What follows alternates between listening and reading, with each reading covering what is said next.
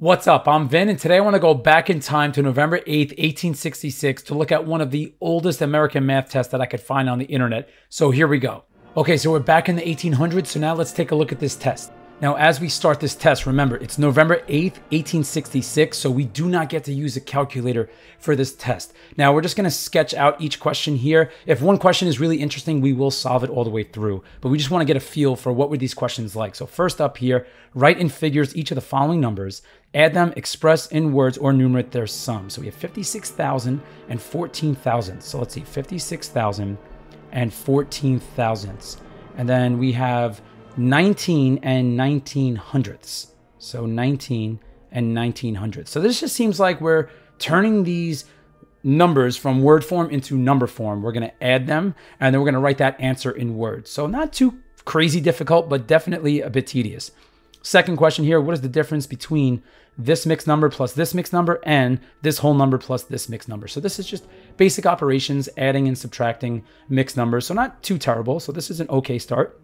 Now 3, in multiplying by more than one figure, where is the first figure in each partial product written, and why is it so written?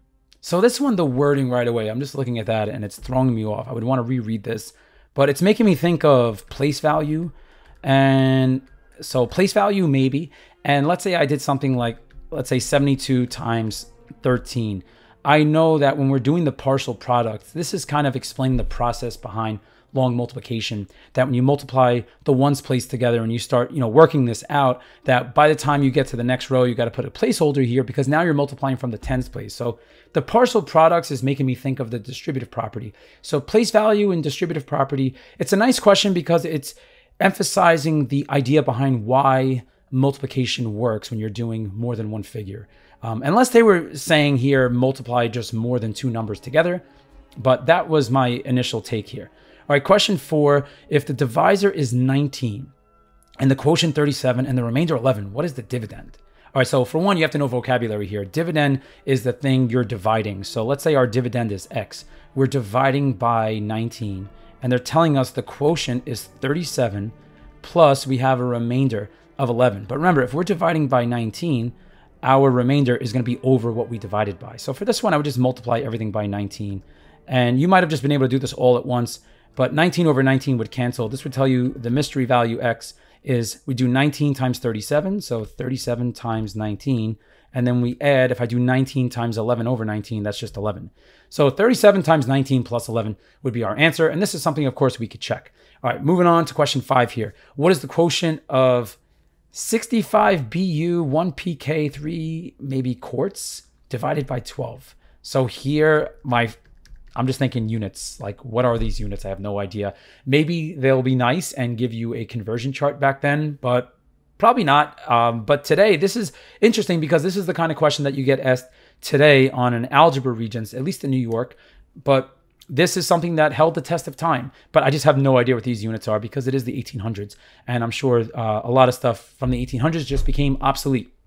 So question 6, which one of the fundamental operations or ground rules of arithmetic is employed in reduction descending? Yeah, I'm looking at that. Reduction descending, I just have no idea what that means. So I would just have to learn that. Like, what is reduction descending? And then show me the technique. I practice it until I get good at it. And I would dig into why does the process work. So that's just the process of learning anything in math. But yeah, my first reaction here is just, what on earth is reduction descending? I do not know. In exchanging gold dust for cotton, by what weight would each be weighed? So for this one, once again, units, I don't know what the value of gold dust is. What was interesting to learn, I did a little bit of reading, is that gold dust was one of the main forms of currency, at least in the Idaho region in the 1860s and 1870s. When paper currency was introduced, there was a lot of skepticism over it. People really wanted to stick to the gold standard. They felt that the gold standard was just the way. So that was just interesting to learn. Like, oh wow, gold dust was just a form of currency back then. All right, question 8. What is the only even prime number? So you should know the prime numbers here. The first prime number is 2, and that is the only even prime number. But if we start listing the other primes, we have 2, 3, 5, 7, don't say 9, 11, and it goes on like this.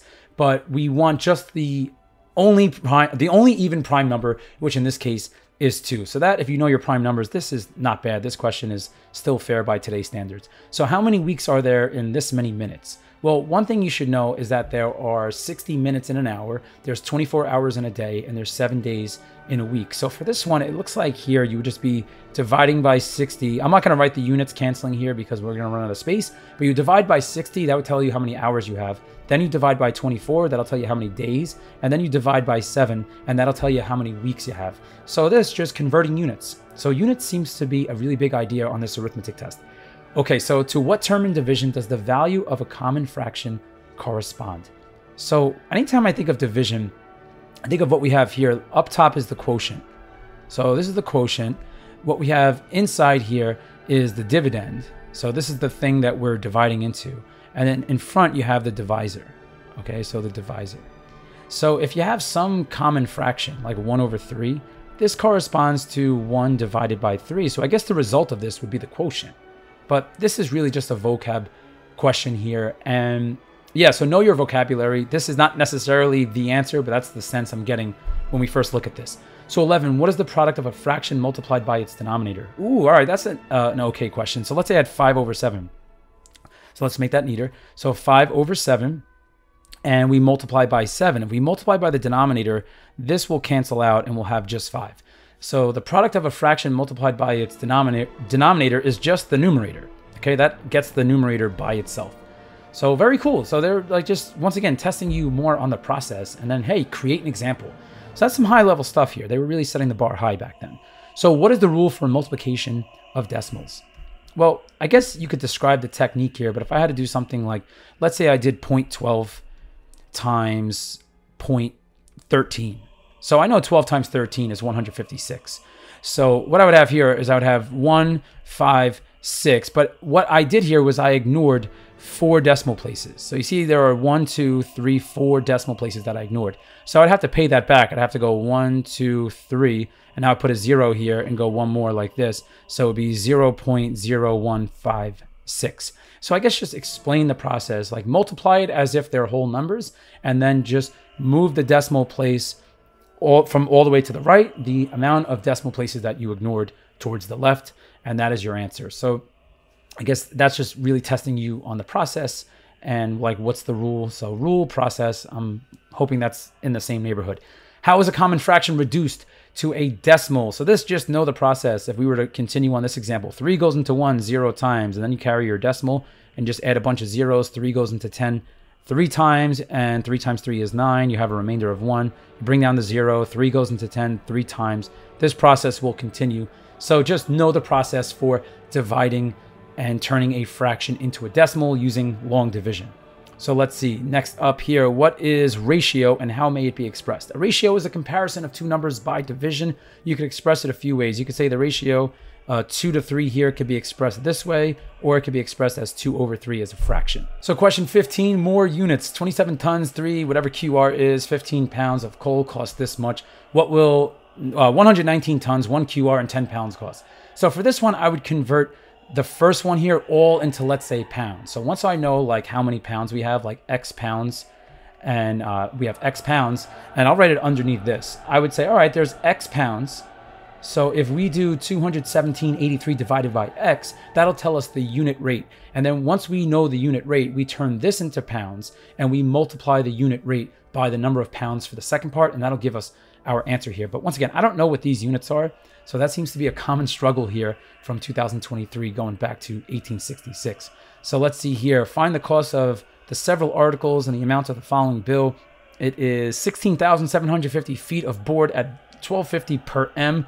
I don't know what M is, so I will not be able to answer this. Once again, the units are really just throwing me off here. So now let's move on. What is the length of a cubical box which contains 389,017 solid inches?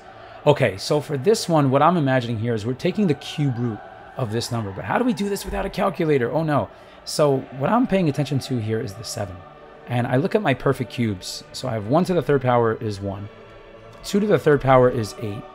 3 to the third power is 27. Okay, so you see how this ends in 7? Like right away, I'm thinking whatever the number is, it's going to end in 3. And if I really wanted to be sure, I could find the other perfect cubes here. So 4 to the third power is 64.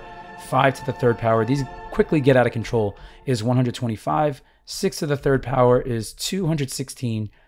7 to the third power, I believe that's 343. Let me double check though. So that would be 49 times 7. So we have 63, carry the 6. This is going to be, yep, 343. So this question's interesting, so I definitely want to see this one through. 8 to the third power would be 512. And then 9 to the third power, 81 times 9 is 729. But let's just double check. 81 times 9 is, yep, 729. So notice that 3 to the third power is the only one that gives you a number that ends in 7. So if we use like kind of like a guess and check method here, let's start off now. Let's say I have 10 to the third power. That brings me to 1,000. And I'm looking at this and saying, wow, I'm really short of 389,000. So what if I did 100 to the third power? Well, that would be 100 times 100 times 100. And this, the trick is do 1 times 1 times 1 is 1. And I have 6 zeros. 1, 2, 3, 4, 5, 6. And notice what we have here. We have 1 million, so we went way too far. So now I would go somewhere in between. Let's say I did 500. Okay. Oh, I'm sorry, not 500, 50. So our answer has to be between 10 and 100. So let's say I do 50 to the third power. So I just meant something with a 5. So 50 times 50 times 50. That would give me 5 times 5 times 5 is 125. And now I have 3 zeros. So I'm at 125,000. So now let me try 70. 70 to the third. I would have, and let's make that a little bit neater. So we have 70 to the third power. I'm doing 7 times 7 times 7, which is conveniently written here, is 343. And I have 3 zeros. Oh, okay. So now we're in the neighborhood. But remember, the number has to end in 3. So now I'm going to try 73. So first we'll do 73 times 73. So we have 73 times 73. We'll do the long multiplication. We have so 5,329. So I'm going to take 5,329 and we're going to multiply that by 73. We get 389,017. So the length of the cubicle box is going to be 73 and solid inches. I'm guessing now, back then meant cubic inches, but 73 inches would be the length of the side. So this guess and check method wasn't too terrible because the answer was a whole number. But if it was a decimal or something, I don't know how we would do that without a calculator. So 18, what is the present worth of the following note discounted at the bank? When will it become due? Blah, blah, blah. Let's see, 90 days from date for value. The wording back then is just very different. English has definitely changed a bit, like the way they structure sentences. So this is just immediately throwing me off. I promise to pay to the order of John Smith $100 at Albany City. Yeah, so this one, I would say here, discounted, note discounted at the bank is just probably some basic arithmetic that I'm missing out on, but the language is what's throwing me off. So now let's see, involve 5/8 to the 7th power. That's an interesting way to phrase it. 5/8 to the 7th power. All right, so just multiply until you're tired is the theme for this. So just multiply. And then 20, what is the square root of, ooh. All right, yeah, this one there has to be a technique. There's definitely a technique for finding square roots, no calculator.